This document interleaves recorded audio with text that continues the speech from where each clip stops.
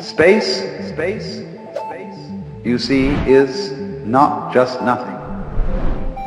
If I could magnify my hand to an enormous degree so that you could see all the molecules in it, I don't know how far apart they would be, but it seems to me they would be something like tennis balls in a very, very large space.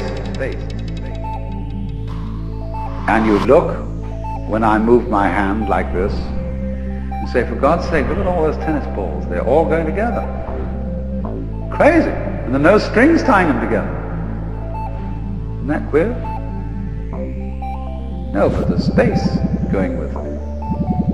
And space is a function of, or it's an inseparable aspect of, whatever solids are in the space.